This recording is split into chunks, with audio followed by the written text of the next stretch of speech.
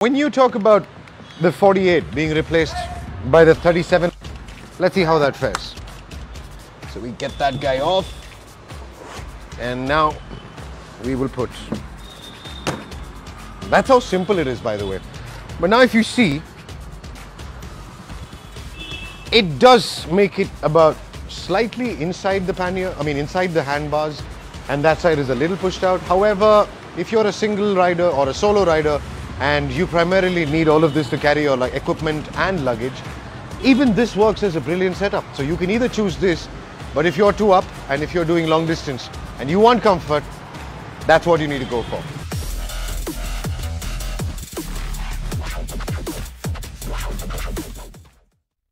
Offset panniers don't have much issues. They are well balanced and they work perfectly on these bikes.